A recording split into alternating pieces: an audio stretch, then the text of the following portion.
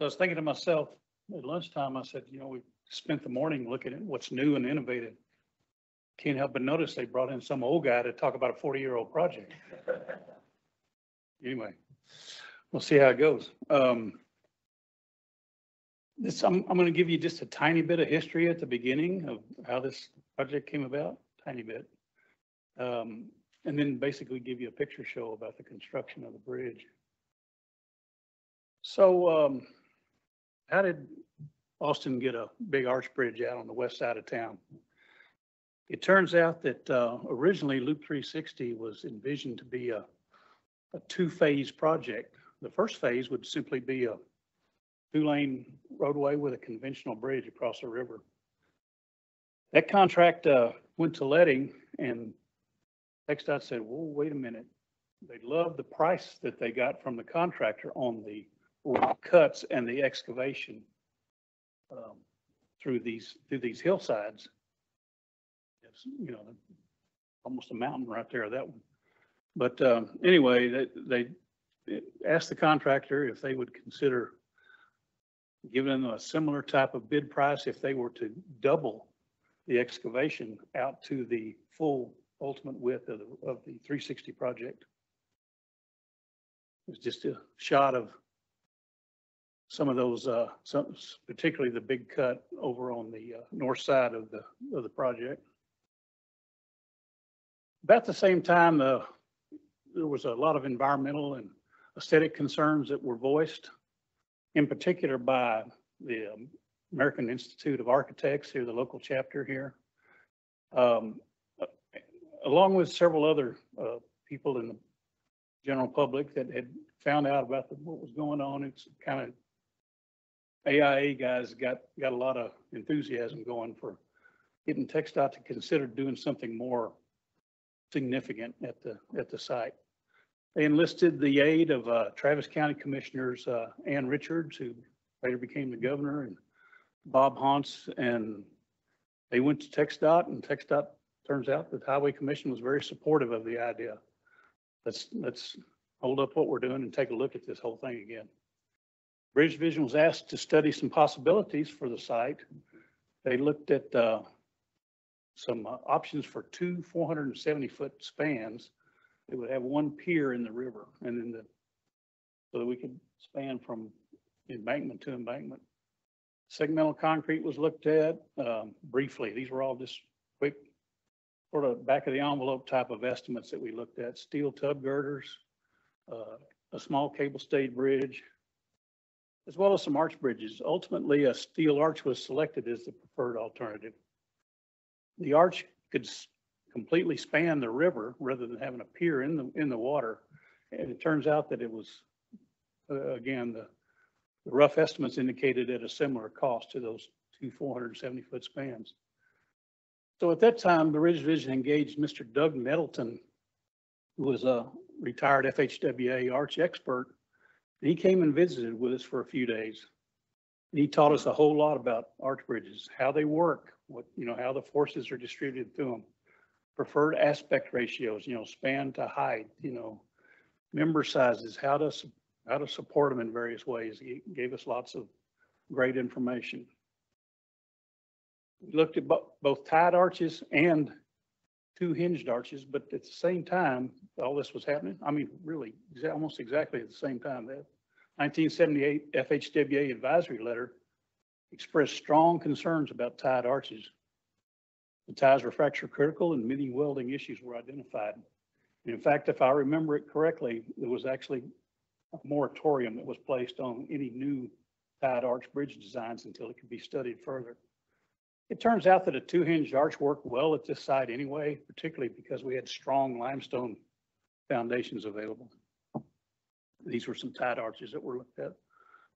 The 600-foot span would be a two-hinged arch span with 4-foot by 11-foot deep sections, 13 segments for each rib. I'll just read this off quickly. The wind bracing consisted of large X braces below the deck and Verandil struts above the deck. My old boss, Mr. Bob Reed, many people remember him. He was really excited about the idea of keeping the top of the arch uncluttered with, you know, typical K bracing or something like that. 5.7 million pounds of ASTM A588 steel was used, 60,000 1-inch and 7/8 inch A325 Type 3 bolts. And here's the bad news. The contractor decided to go with Hyundai Heavy Industries. Yes, the same people who make cars today, or at least the same corporation out of Ulsan, South Korea. Because this bridge was ultimately funded with 100% state funds, the state could not impose a Buy American clause at that time. So the contractor chose to go to South Korea. All the plates for the steel that was fabricated in Korea were rolled in Japan. Some of the geometry: 87-foot wide deck, 4 12-foot lanes that were barrier separated, a 6-foot sidewalk, 49-foot eye girder spans, 7-foot plate girder floor beams were supported by strand hangers. Approach spans on the north, there was 1 span of pre-stressed beams on the north and 3 pre-stressed beam spans on the south. Good old ASHTO 4 beams. Does anybody know what those are? Hex girders kind of push those off the table. Anyway, the foundations needed to be very substantial. At Bent 2, that we were able to cut directly into the limestone bluff. And in fact, it was all cut by hand. You'll see a couple of shots of that in a second. At Bent 3, there was over 50 foot of soft silt, and I mean really soft material. It covered the limestone. So a different technique had to be used. We'll show a picture in a second. It was decided to use 10-foot diameter drill shafts, which were the largest shafts that had ever been constructed in Texas at the time. I don't mean for you to look at this in any great detail, just to kind of, it just generally depicts, if I can point, I guess not, what the North Bank looked like. It was a single 10-foot diameter shaft, like I said, cut into the embankment by hand. On the South Bank, we used 3 10-foot diameter drill shafts. The first one was vertical, and the back 2 were battered. Along about 1980, work got started. Started fabricating steel in South Korea, and work got going on the approach spans over here on the south. You can also see the crane working on starting to install the foundations for the arch. This is a 10-foot, or this is a cage for a 10-foot diameter drill shaft made up of bundle number 18 bars. Pretty substantial. And I just wanted to include this picture. I like the picture on the right, which is what the contractor came up with. I thought it was innovative.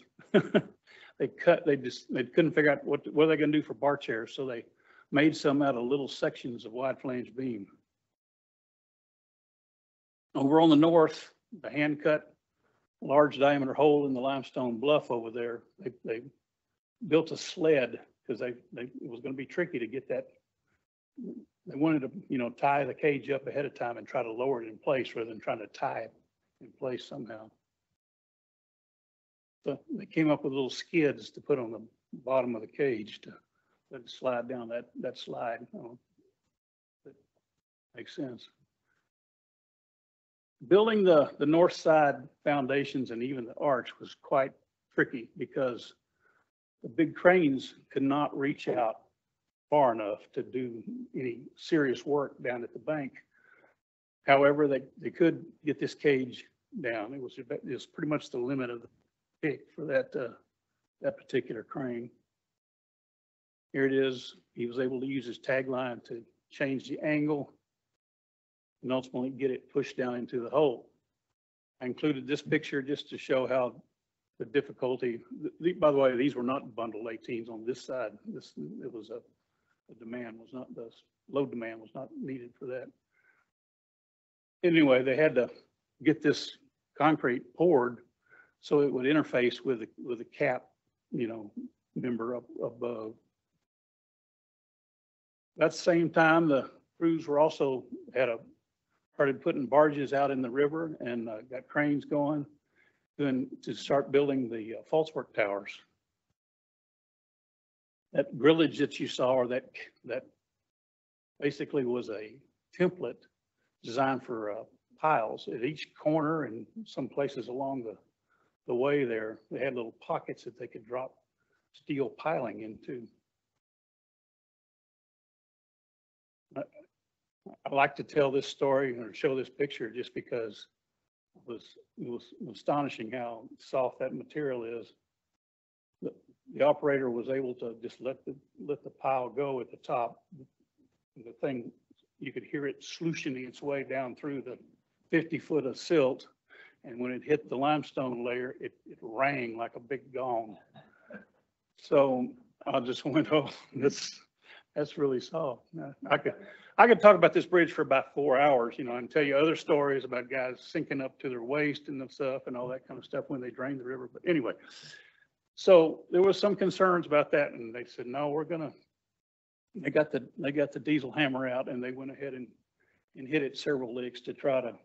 They were basically refusal right at that point anyway. I don't think they got much penetration into that, you know, that stone. So they were going to build 4 false work towers. I mean, arches are tricky to build.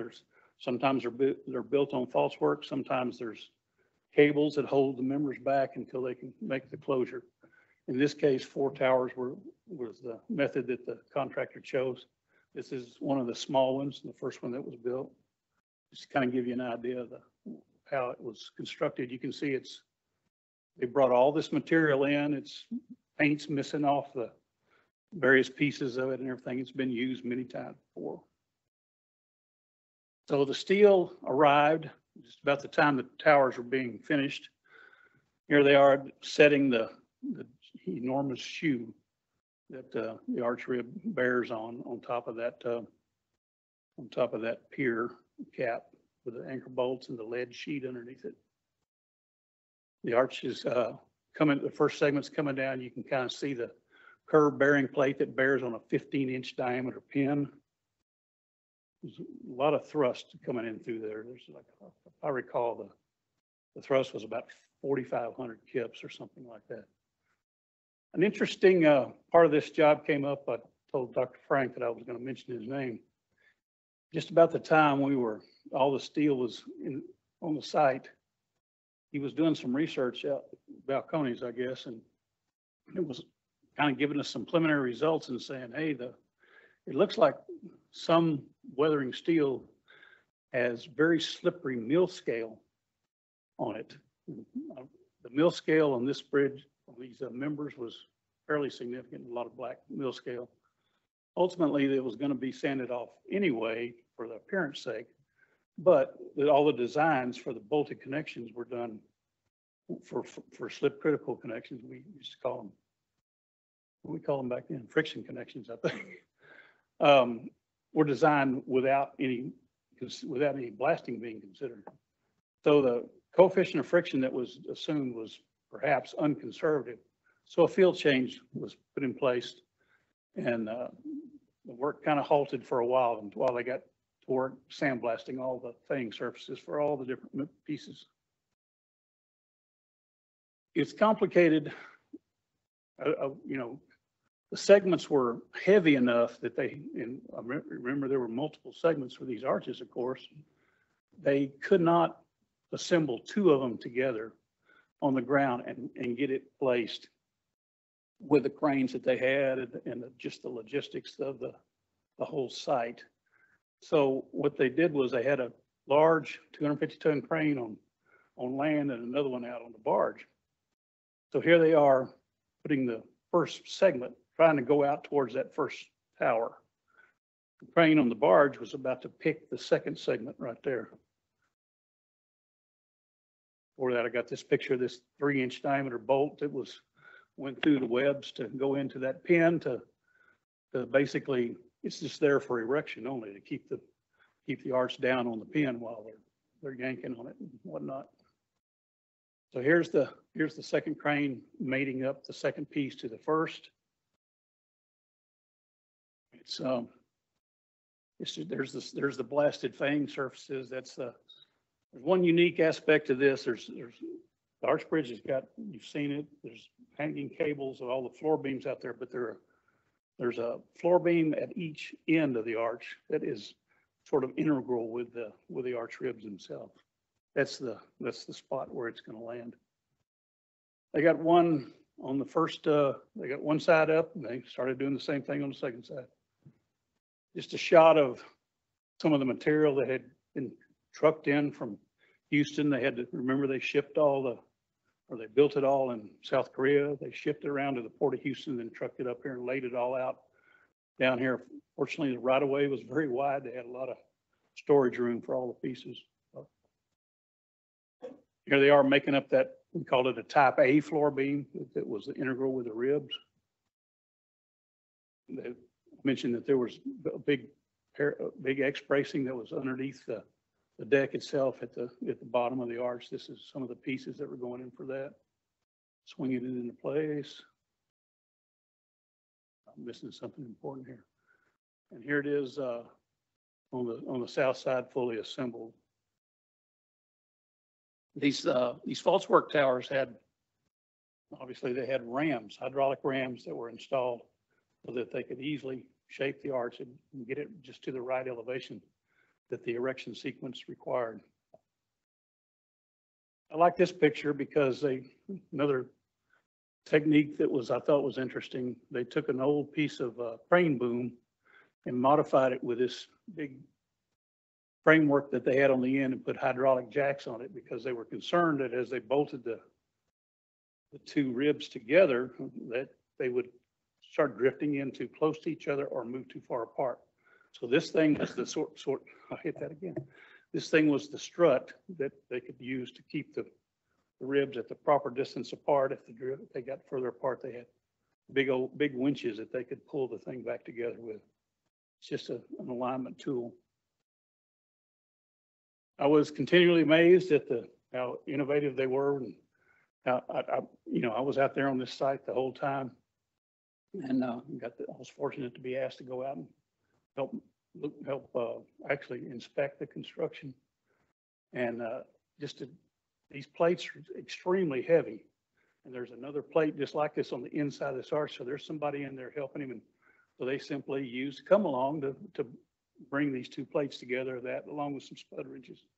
They got them all aligned and were able to bolt them up. I apologize for my voice, by the way. I've got some allergies going on here. Just another picture of them bringing in the big flange splice coming in. There was a lot of controversy at the beginning on how we were going to inspect the bolts, or what kind of technique were we going to require the contractor to follow. In fact, a lot of the TxDOT specifications came out after this bridge based on some things that went on. We were using the turn of the nut method, and you can see paint all over those bolts. We had paint marks put on every one to measure the rotations. They were fussing because they said, "You guys are tightening these things too tight." But we had these were big splices, huge, and 11 feet deep, and we had a system figured out to keep the forces equally distributed on the whole area. The arch is so tall, it's about 170 feet at the crest off the ground, and they quickly found out that all these big bolts, these big 1-inch bolts, that we were making them tighten too tight, according to them. They didn't have enough air pressure left, and so again, this is a picture show to kind of tell you how big bridges get built. They had to put supplemental air tanks, at various elevations as they go because of the losses due to the elevation change. Another, just to me, a great picture. Now they're coming off of the short tower, heading towards one of the tall towers. There we go. Tall towers in place. Same old procedures going on. All that was taking place on the south side. The north side, I mentioned earlier that we couldn't get a crane on top to reach down and handle the first piece, but they still had the same issue. They needed to have two cranes mating up the things in air to land on that first false bent. How were they going to do it? So here the barge crane held the first segment. And then this is just another picture of the completed thing. I got this a little bit out of order. I apologize. But what they did was they fashioned this block and tackle system, pretty interesting. And they built they then transferred the load to this tieback, if you will, that you see on the right-hand side of the screen. And then that same crane that had set the first piece could then pick the second piece up off the barge to get it to mate up. This is an old motor crane that they brought in, and you can see right behind him a big pile of rock. What they did was that shiv system was actually running back to a pit that was dug, and a dead man anchor was fashioned from some cables wrapped around a steel eye girder that was buried below the ground, and they stacked up all this rock on top of it to be the holdback for that. And then this vehicle here was used just for its winch. You know, it had an adequate winch to move that thing to keep it in line. So here we go up. This is one of my pictures I just like to show. All the different crane booms up in the air, including that little strut jib that was going across. I think there's 3 or 4 cranes, and all the steel is now resting on, from the south side, resting on the tall tower. All right, this is the other part of the story that I like to tell. One day we got somewhere about this point. Maybe the other rib was installed on the arch that's further away in the picture. And the area engineer came down to meet us for lunch. And we were up in our construction shack eating lunch. He walked in, he says, and he's rubbing his shin and said, "Boys," he says, "I know you know what you're doing. But something doesn't look right about those arches out there." We said, his name was Orville Miller. He was a great man. I really liked working for him. He said, "Orville, everything's fine. Everything's been going great." He says, "It just doesn't look right to me." "Well, let's go out and look at it, you know." So we looked at it. And he and Chief Inspector Buddy Johnson looked at it and said, "Something's wrong. You're right." We could see that the arches appeared to be out of line. So we hustled down and got the survey. We had all the surveying equipment and everything else. We did all the surveying on the job. TxDOT did it in those days. So I set up the instrument and we took a shot and we sent somebody up to the top of this. And oh my goodness, the arch ribs had swung to the west over 2 feet. Those tips of those arches there. What? And I went back and I started. I said, "It's got to be some thermal effect or something." I hope we didn't build them crooked as we started going. You know, we had the strut and the winches and everything keeping them together, but maybe we got them out of line. You know, it's always the fear. You know, it's almost like an Aggie joke. Excuse my Aggie friends, and I'm an Aggie fan too. You know, it's like where the roadways, the 2 bridges miss each other. Anyway, I didn't get much sleep that night, and theorized that the sun was causing a problem. Anyway, this is going north and south. The sun would come up in the east, shine on the outside of the 11-foot deep ribs, and they had a thermal, you know, radiant across the with the thing. And I'm sorry. And sure enough, it would cause them to swing. So I was out there long before dawn. The next morning, we had the crew out there and we set up instruments. We got real solid, you know, set up. We felt strong that we had the right alignment. We looked up there, we sent him up and he put the tattletale out, and guess what? They're right back on the money. So left to go tell the contractor what we'd found. Actually, he knew what we'd found the day before. And he says, "Well, I guess there's only one thing we can do." He says, "We'll have to close them at dawn, you know, before it can waver too much." Here they were. They came out. This is just a picture of them coming out, getting ready to make the final closure piece, as well as the strut that goes in between them. They closed one side at dawn one day, and I think it was 2 days later, they started working on the second one. And they really had no issues with them fitting up. It was also, we also had the benefit of the fact it was kind of cloudy. In fact, it was very cloudy, if I recall. I was up on top of the mountain taking these pictures out there over on the north side. That's just a picture of me because I just wanted to get in there. Oh, I said, I want to see, you have to put one picture of you in there. Anyway, they've got the American flag on top showing they're topping out. You know, some fabricate steel erectors use little trees or shrubs, and some use American flags. Another somewhat innovative idea was we were worried about if it was up on false work, what were we going to do when we lowered the false work? We're going to get a lot of locked in erection stresses. So we conceived of the idea of a third hinge up at the crest. With a 3-hinge system, it's statically determinate. It would prevent, hopefully, or at least greatly lessen the possibility of locked in stresses. The hinge plates on one side, if you notice, had no bolt holes on it on the main member. And then they simply had the idea we could simply use a splice plate as a template. And once we got the false work down from underneath it, we could field drill the holes in the side. It's just a picture of the little hinge plate down at the bottom.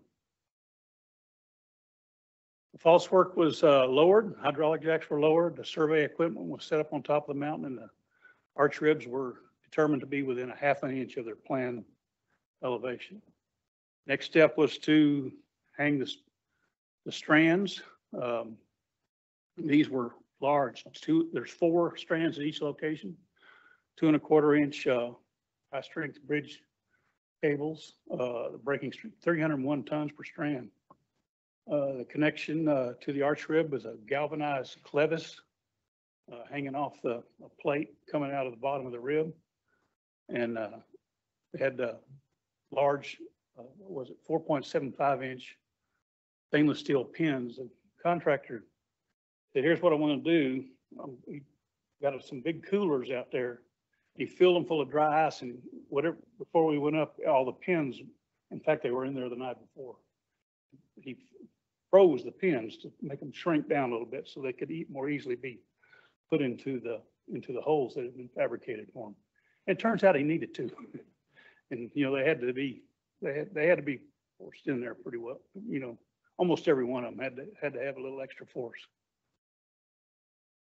The connection to the floor beams themselves were galvanized block sockets with stainless steel shims, and all the strands were swedged into these sockets with molten zinc. It's a common type of cable support, you know, system. We go hangings. We started at the same time they started putting the steel girders on the at the beginning of the arch span. Started hanging floor beams and stringers and bracing, deck bracing. Here's just a shot of the completed steel girder system. Here the guys they're actually working on welding the diaphragms at mid-span for each one of those 49-foot spans. We had concern about tensioning this 4-cable unit. Once all the structural steel was up, we decided it would be a 2-part process. And then again, after the bridge deck, because as those floor beams tried to rotate and deflect at the center, it was going to create an unequal force in the cables. So this was during the design phase. We figured this out. So the bottom sockets were tapped and a hole was placed in the bottom flange of the floor beam. So these rods could be run through and we could put hydraulic jacks on them. And these, you can see those stainless steel shims. There's more shims there than are left in place. That's just a way of dealing with it to get everything lined up with the nuts. Also, there was a lot of talk about vibration in cables on arch bridges. So we devised this, actually my boss, Bob Reed, came up with this method here of trying to introduce a dampening system this was a add-on after the job was let. Another shot of the whole deck.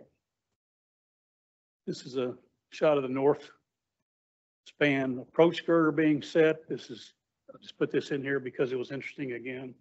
Problem with the steep bank, and the crane could not get that that type 4 girder out there. It's too heavy for it. So they sent, you can't see it in the picture very well. It's the only picture I have of it though. They sent a small pair of wide flange beams out as a carrier beam, and then they rolled it out onto that thing and then rolled it over to its final position, one after another.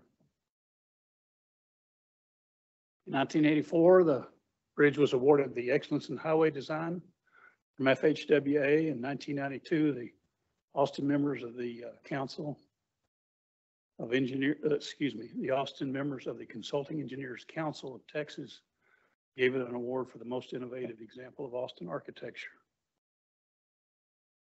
Most people have heard that the bridge was named after Percy Pennybacker. It turns out that shortly after the bridge opened, a good friend of the Pennybacker family, who was a senior executive at the Tracor Corporation, went to the city council and told them the story about Mr. Pennybacker. He was a welding expert from the interstate era. He taught the whole country a whole lot about, welding techniques and repairs. And sure enough, the city council, it took them about one day to grant his request, and they named the bridge Percy Pennybacker Bridge. Bridge was dedicated on November 29th. Clearwater Constructors was the general contractors, and they're now Hensel Phelps. Kenny Drilling did the foundations. Bristol Steel out of Bristol, Virginia, were the steel erectors, which was kind of unusual for us to bring an erector from out of state. And the bridge, let's just talk about the arch span itself, is $9.4 million. I don't know if you could build it for that today or not. I'd go out on a limb and say not even close. It turns out the bridge is a great backdrop for the PGA. The Dale Match Play tournaments held out there every year. The first couple of years I would get phone calls.